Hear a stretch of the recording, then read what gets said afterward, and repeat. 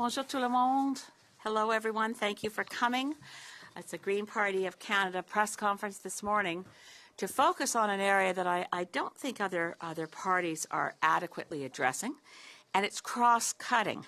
Cross-cutting issues are hard because we tend to focus on one thing at a time. But when you see a pattern, you want to identify it and identify it as a problem. So my name is Elizabeth May. I'm the parliamentary leader of the Green Party of Canada, member for Saanich Gulf Islands. I'm joined by Paul Manley, member for Nanaimo Ladysmith, and Jenica Atwin from Fredericton. So what we want to focus on this morning is a deep systemic problem of regulatory capture.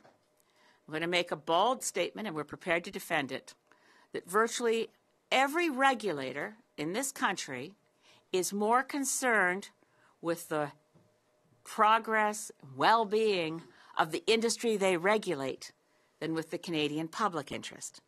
This is a deep problem. The SNC-Lavalin scandal drew some attention, much-needed attention, on the power of corporate influence over government decision-making. But SNC-Lavalin is not alone in having excessive influence over the decisions made in government. Now, sometimes the decisions made and the regulator has, in law, a requirement to consider promoting the industry they regulate. That's quite wrong. It's quite disturbing. Certainly, Department of Fisheries and Oceans has historically had a requirement to promote aquaculture while they also regulate it. This may be changing now because we know there will be a new Aquaculture Act.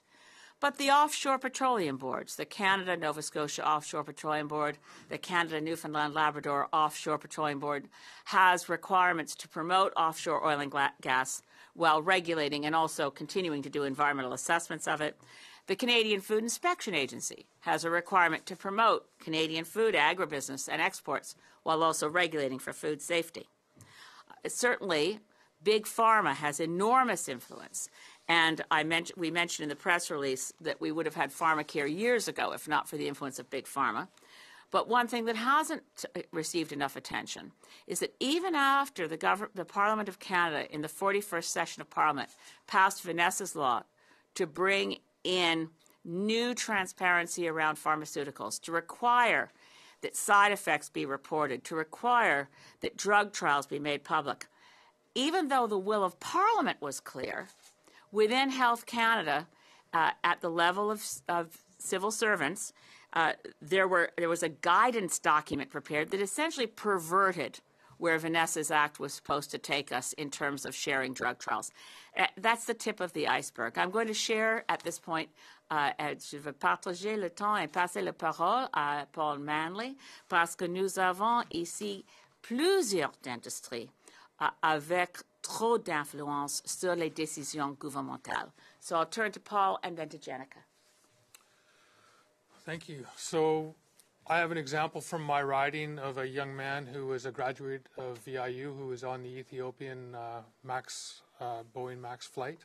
And his family has asked that we follow our own regulation path in Canada rather than hopping on board with the Federal Aviation Authority in the United States, which is what happened with the downing of the Ethiopian jet and the jet in Indonesia as well. We waited because we're tied very closely with American industries through regulatory cooperation. And I'm concerned with the way that regulatory cooperation might unroll with NAFTA. We've seen in the Security Prosperity Partnership agreement, when we were talking about harmonization of regulations, there was 20 corporations from each country that were meeting to determine the regulations between the three NAFTA partners. And in Canada, we had some great Canadian corporations like Walmart Canada, Home Depot Canada, Ford Canada, Chevron Canada, determining what those regulations would be and how they were harmonized. So we want to be able to make sure that Canadians follow their own path, that we don't just follow the corporations and do the branch plant thing. We're also very concerned about lobbying, and I'm going to pass it over to Jenica Atwin to talk about that. Thank you, Paul. Good morning, everyone. So, I mean, it should be no surprise that a critical flaw in our system is the power extended to lobbyists.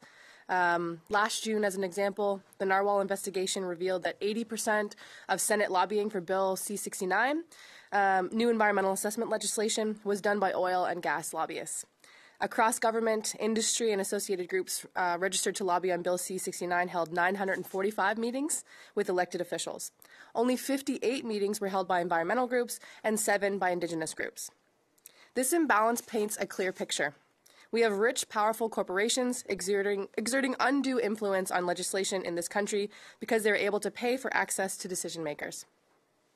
Certaines entreprises ont acquis le pouvoir d'influencer le processus législatif en leur faveur en raison de l'accès direct qu'elles ont obtenu auprès de nos élus et de nos institutions politiques. This story feels familiar to us in New Brunswick as well. As an example, over 35,000 New Brunswickers have signed a petition to stop spraying glyphosate from the air onto New Brunswick forests. This is the largest petition in New Brunswick history. De simples calculs rapides démontrent que cela représente 7% de la population adulte néo-brunswickoise dans son ensemble. And yet, those 35,000 voices carry less weight than a few powerful corporate voices. This isn't right. We ran on a platform that promised a green government would strengthen the Lobbying Act to require greater transparency. We're short a few MPs to be drafting government bills. However, I'm committed as the MP for Fredericton to do my part on this issue. And as the MP for Fredericton, I commit to creating spaces and opportunities for citizens to bring their concerns to me directly, and I commit to listening. Dans ma circonscription, nous avons fixé des heures de bureau dans des espaces communautaires où les gens se sentent à l'aise de venir vous rencontrer et de nous partager leurs enjeux qui affectent leur vie et de tous les jours. We hosted a series of town halls in the Fredericton area to connect directly with hundreds of constituents in every corner of the riding, and I commit to holding government accountable where I see undue corporate influence, as my colleagues and I have done here today. Thank you. Merci. Boliwan. Miigwech. Alors, un petit résumé en français parce que nous sommes ici, parce que nous avons une grande inquiétude au sujet du pouvoir des entreprises, les grandes entreprises, et particulièrement les grandes entreprises multinationales, au sujet de la réglementation de leur industrie. Nous trouvons que les organismes de réglementation s'en remettent de plus en plus à l'industrie qu'ils réglementent. I suppose it sums up for me the moment I became aware of this. It's been going on for decades, but I think it's getting worse. The moment that Dr. Shiv Chopra, who was working on the threat to human health of hormones in meat, was told by his supervisor at Health Canada when he said, but the public interest requires that we warn people that the cows that are getting this hormone are becoming ill, they get cancers. And his supervisor said, we're not interested in cows getting cancer. That's not our problem. And he said, but we work for the Canadian people. And he said, no. Look, Monsanto's, his boss said, Monsanto's our client. I don't see the Canadian public sitting outside in that lobby. So we really do need to shine a light on this. L'affaire SNC-Lavalin a mis en lumière l'ampleur d'influence qui peuvent exercer les grandes sociétés. Et avec le moment, avec en lumière, on doit avoir plus. Une enquête au sujet de la SNC-Lavalin et leur influence. Une enquête au sujet de qu'est-ce qu'on peut faire pour réduire l'influence des grandes sociétés sur les questions de la réglementation de leur propre activité. So we're open to any questions you might have. It's a broad, cross-cutting question. Yes? Yes, so I'm specifically interested in the problem as you see it related to Canada's lobbying regulations. Do you have any proposed solutions when it comes to that for the problem as you see it? The problem as we see it is that at this point, the watchdog for lobbyists is not sufficiently independent or sufficiently resourced.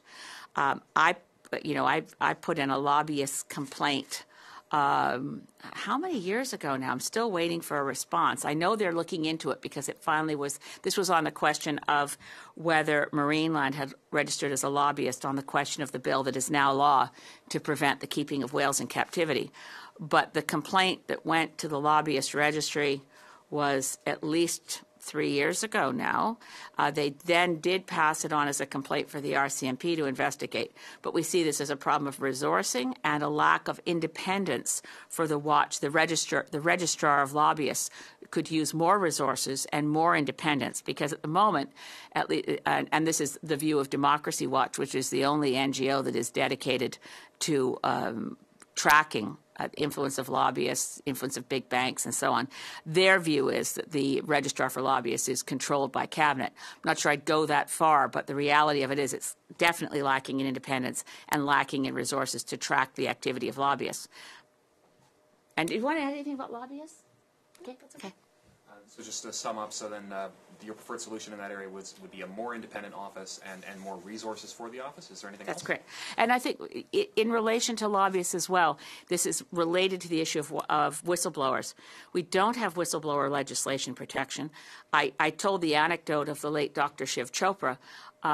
He, in the end, was subpoenaed by a Senate inquiry that allowed him to testify to the threat of this particular growth hormone. In the end, he didn't remain at Health Canada. He was fired. Whistleblowers in this country need to be protected. So you have the corporate lobbyist influence, and where you have someone within a department that says, I see a problem here. I don't like the extent of the way this decision is going. So if the lobbyists are getting too much power, you need a counter. Well, number one, lobbyists shouldn't have that kind of power. But the whistleblowers are essential, and they're not protected in this country. So we've been waiting for good whistleblower legislation for a very long time, and we are going to continue to push for it in this Parliament.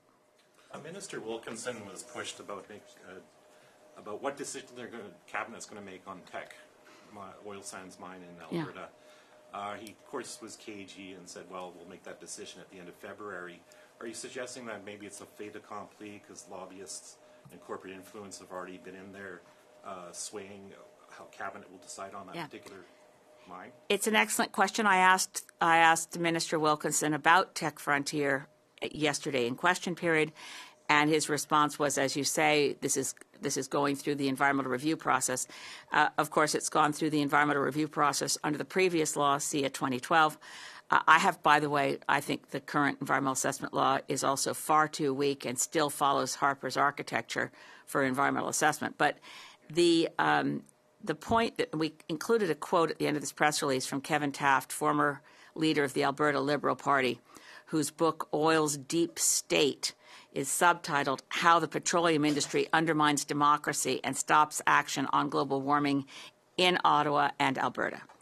The reality is that there's a foregone conclusion before you even begin that oil and gas projects are going to be approved. It's difficult to overturn the existing presumption in favor of approval of large oil and gas mega projects. In this case, the Environmental Assessment Panel has already reported that there will be massive environmental damage that cannot be rectified. You cannot mitigate the environmental damage of the Teck Frontier oil sands mine. And that's not even including the climate component, which the Environmental Panel didn't study. Even with that, the Environmental Assessment Panel took it on itself to say, but the economic benefits outweigh this environmental damage. And if you pull a little bit below the surface on that and say, what assumptions did they make about the economics of producing raw bitumen? And it's very easy to see that the assumptions are out of whack with the current market, out of whack with current reality. So we have a deep and what Kevin Taft has called a deep state bias in favor of oil and gas, which prejudices and undermines action on climate change. Another way Kevin Taft put it that I thought was very powerful was when Rachel Notley became premier.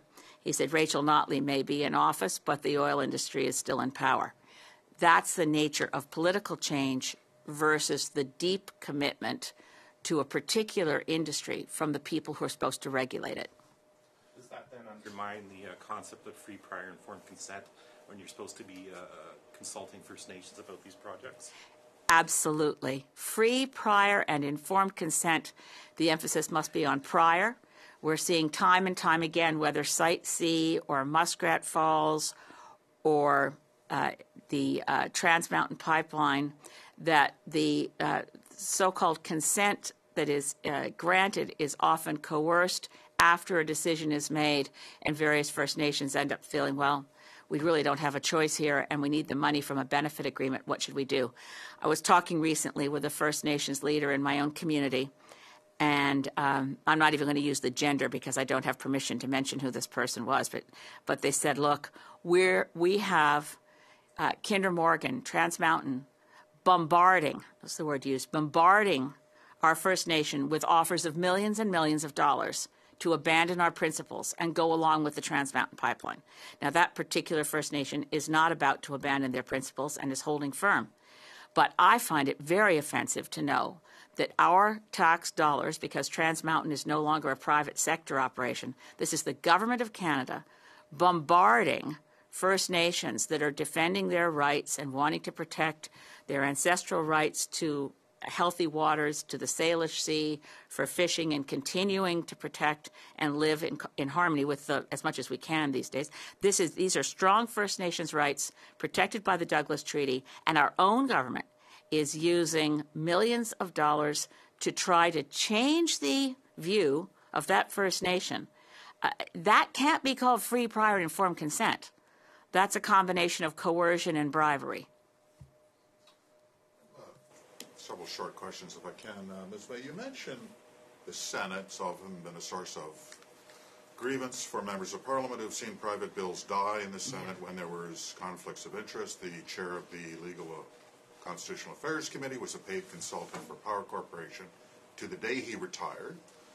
Chair of the Budget Committee was a director of a federally regulated company. There was a senator from Nova Scotia last year who was literally a director of a company applying for NDRIP grants while he voted on the Department of Industry's budget. So you know that the Cabinet is going to introduce an amendment to the Parliament of Canada Act regarding the Senate because they want to strip the official opposition Conservatives of funding. You have enough MPs to propose an amendment. Will you propose an amendment that the same rules of conflict and disclosure that apply to members of Parliament apply to senators? Absolutely. Tell me about why that's so important in the 21st century. And this was actually an issue that Paul raised, so I don't know if you want to speak to it directly, but I'll just say that conflict of interest rules, and again, I want to go back to we really need to change statute law, which embeds conflict of interest as a goal for certain regulators to both promote the industry they regulate it while they regulate it.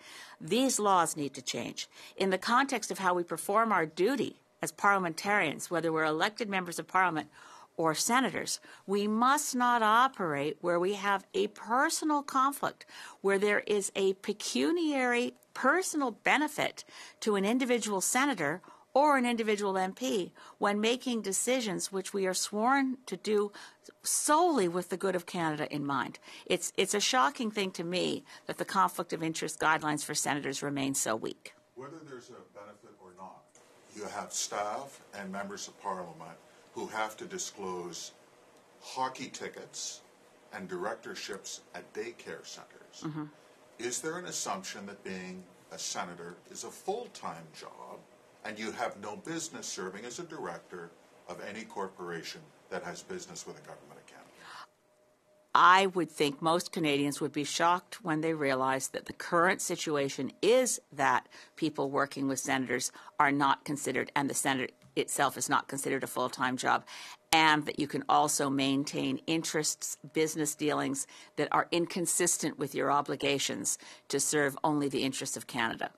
I want to ask two other questions to your associates. Ms. Atwin, the party was quite emphatic after the election. No way, no how would they vote on a confidence motion without a clear declaration of a stronger climate change program. But you voted for C2. Mm-hmm. What? So last evening I voted non-confidence on the speech from the throne, which is actually what we kind of dedicated ourselves against. But for the supplementary budget estimates, I did vote in favor of the government to keep things running. So it was really about me allowing the departments to have the resources that they need to reach the end of the fiscal year. So it was more about, ensuring that we give them the tools that they need. But really, speech from the throne, we all had our time yesterday as well to say why. That's when I voted non-confidence. Do you understand my confusion? Yes, yep. So I know, we stood here as well and we talked about Clinic 554 as an example and having that being in the throne speech and being the reason for me in particular. C2 I'm asking about, don't care about the throne speech. Okay. That was a confidence bill. You voted for it. I did. It was going to pass anyway. Yep. For me, it was just showing that I'm willing to work and be collaborative and allowing them to have the tools that they needed to finish out the fiscal year. Mr. Manley, I wanted to ask you, you had an unusual news release on the 20th about a carbon tax exemption for grain drying. I didn't want to ask you about the exemption because you explain it, but you understand my confusion. The planet is burning, the children are dying, civilization, existential threat, Absolutely. World War II analogy, unless I'm drying grain in Yorkton, in which case I get an exemption. Do you understand why? I understand consistency is the refuge of small minds, but it's confusing. Can you explain that? Well, there are exemptions already in the carbon tax for farmers for things like tractors and other equipment, and because farmers are really at the mercy of the vagaries of weather and the climate, they are heavily affected by climate change right now.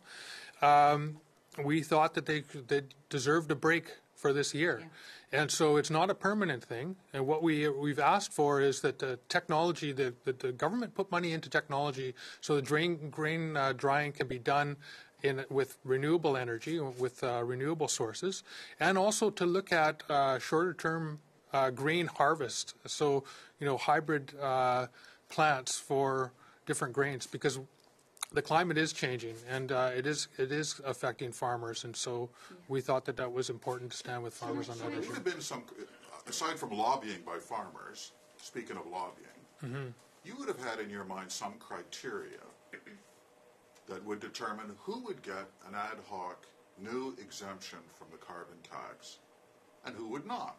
Because I can hear a mom and pop trucking company in Yorkton saying, I'd like to get some of that too. This carbon tax is really killing our business. What was that criteria? Can I speak to it? Yeah, sure. One of the things I would say about the carbon tax, especially in British Columbia, is you can fly in a jet fresh pineapple and there's no carbon tax on the jet fuel for that pineapple. But if you do truck in produce from out of town, from the farms to the farmers market, you're paying carbon tax on that fuel. So there are inconsistencies with our carbon tax, and because of international trade rules, we can't put a carbon tax on that jet fresh pineapple. You're not really answering my question. My question was, you proposed a temporary, special, ad hoc exemption. Well, it's your news release, Mr. No, it's a party news release. It came from all of us. So what was the criteria? The criteria is related to what we saw was an oversight, not a new exemption. Clearly, the government intended to exempt farmers from the carbon tax. They exempted fuel used on farm, tractors and so on. But that wasn't, the delivery is still, what we're talking about here is that this was the harvest from hell. I think the government of Canada was not aware that the carbon tax was going to apply to an activity that is not that common in farming, that you have to dry the grain. And that grain drying is directly the result of carbon emissions that have led to a climate emergency, which is why the grain was wet. This is not normal. This is not normal procedure. It doesn't happen every year. And what we looked at was we thought there has been a mistake here in the way the government applied an intended exemption for farmers. Now, we will not be, we're nothing if not consistent. We want to make sure that Canada adopts a target in 2020. We are required by the Paris Agreement this year to remove the old Harper target, which is far too weak. It has to at least be doubled if this government is at all serious. And we've always said a carbon tax is a minor part of an overall strategy. I understand that. Yeah. Did the Department of Agriculture tell you it was an oversight? Did they tell you they meant to include grain dryers? Well, it wouldn't have been the Department of Agriculture. It would have been the Department of Environment. This is our reading of the way that the carbon tax was being applied was that they intended clearly to exempt farmers and fuel used on farm, and grain drying fell outside of that, and it's a very large impact for them. So my last question is very straightforward. It sounds like a pretty subjective criteria. Well, it's our criterion. So it sounds pretty subjective. I don't see it codified or any sort of text for that. So there will be people who will say, that's great. So grain dryer in York gets an exemption, and I get to pay that. But no one asked me in the Green Party or the Department of Environment about my ability to carry that charge. I pay for me, and I pay for them. How fair is that? The carbon tax must apply economy-wide, society-wide. The fact of the matter is that there was an exemption for agriculture because we know that the agricultural sector operates at very slim margins of being able to survive, and the farming community needs to be engaged as active participants through soil regenerative policies as part of the climate solution. This seemed to us, and I'm sorry if you think it's subjective, to be an oversight in a decision that was already made to exempt agriculture from the carbon tax on fuels. We do need to make sure, as Paul said, that grain drying can be provided by renewable sources, and of course it can. We also know that if you're driving a truck, you have immediate solutions to avoid having to pay carbon tax by moving to biofuels. They are available. They work in vehicles. There are ways in which the price signal on fuel for truckers, the price signal on fuel for passenger vehicles. There are choices that you can make that reduce the carbon tax by either reducing how much diesel you're burning. You can attach a hydrogen transformer to the side of your vehicle. That's something called Empire Hydrogen. Each unit is about $10,000, but it will substantially reduce how much diesel you're burning. In other words, for almost every application you can imagine, there is a viable replacement that reduces your carbon. For the farmers with wet grain, this year there was not such a technological alternative for them. So it also, in a number of ways, it differentiates itself from the other examples you've put forward. I wanted to know if your caucus supports a swift passing of the new NAFTA, and I'd like to hear from Ms. Atwood about the new NAFTA impact on New Brunswick and specifically. Just to say that the caucus, we're working through how we make decisions, and tomorrow we're having our review of the new NAFTA.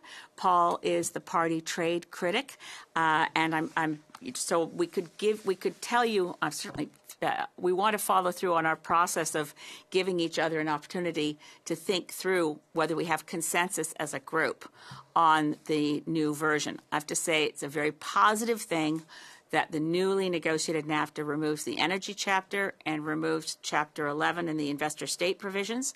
And I'll ask Paul if he wants to speak in general to this, and then let Jenica make any comments she wants. We're still, in other words, we're in process, and we'll know once we finish our final discussion meeting tomorrow.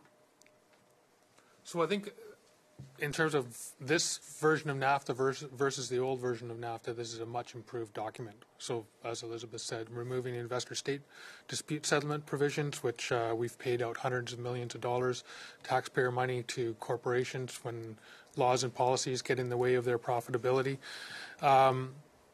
The proportionality clause, which says that we have to continue to export the same amount of energy to the United States as we have in the last 3 years, the same proportion. We're happy to see that the patents on biological drugs has been left where it is at 8 years instead of extending it to 10 years. We're happy to see that there's labor standards that are with teeth in them for Mexico. So, you know, they have the right to collective bargaining, and if there are issues around labor that are brought forward, they don't have to be continual issues. It can be one-off issues that sanctions could be levied on.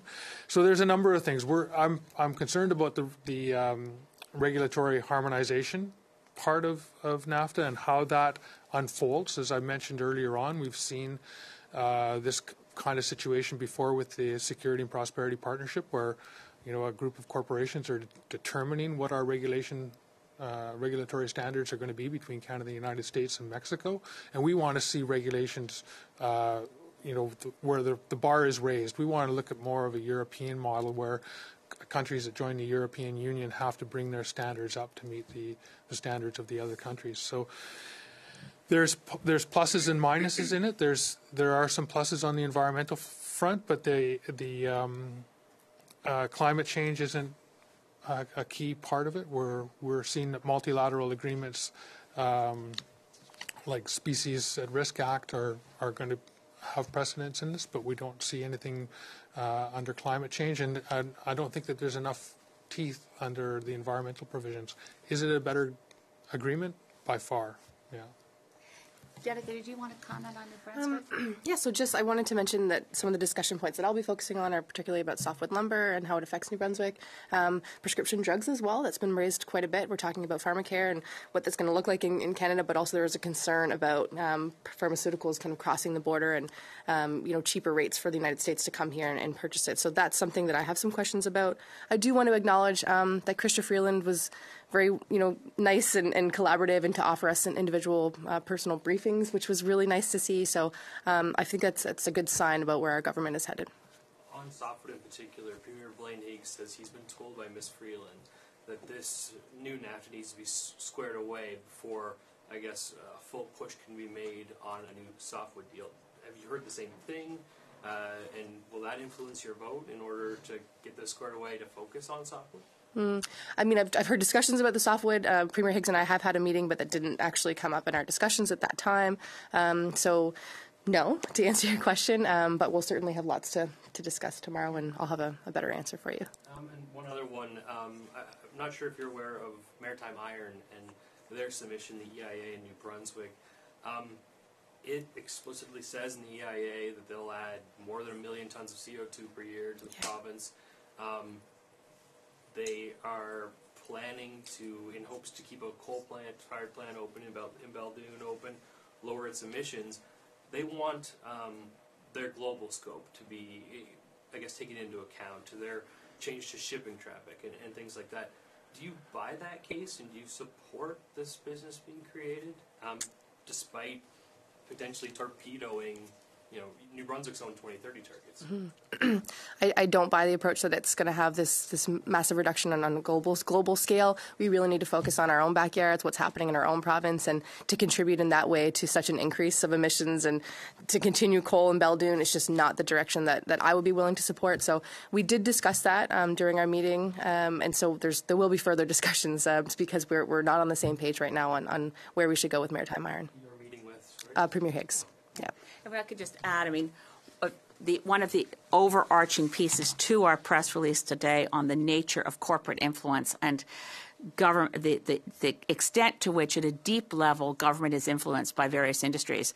I think the two biggest really are, well, it's hard to leave out SNC-Lavalin, but as sectors, the fossil fuel lobby and the pharmaceutical lobby have a level of influence over government decision-making that is scandalous. So when you're looking at continual efforts to increase greenhouse gases, whether it's LNG Canada, which claims it's going to create 10,000 jobs with all the subsidies it's getting from the federal government and tariff exemptions for aluminum and steel, they don't mention of the 10,000 jobs, 5,500 of them are on mainland China.